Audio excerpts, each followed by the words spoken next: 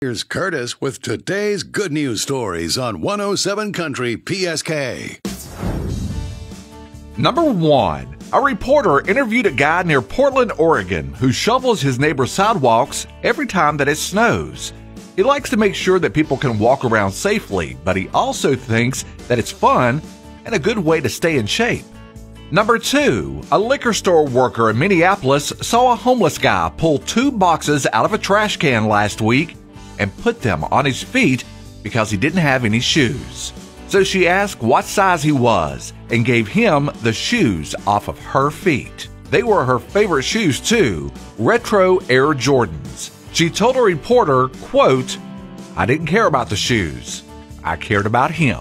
The homeless man digging in the trash can, and he put on 2 makeshift boxes on his feet. And I was like, hold up, let me go outside and talk to him. And I was like, hey. He's like, man, my feet are freezing. He's walking really bad, like pigeon-toed. And I'm like, hey, man, what size do you wear?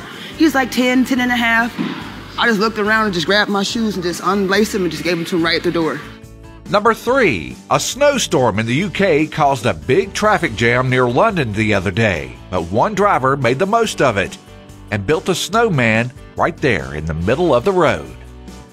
And number 4. 165 people in a small town in Belgium pulled their money together for a lottery drawing last week, $20 each. And one of the tickets hit the jackpot for $151 million. Each person will walk away with $915,000, all tax-free. And those are your good news stories for Tuesday, December 13th on 107 Country PSK.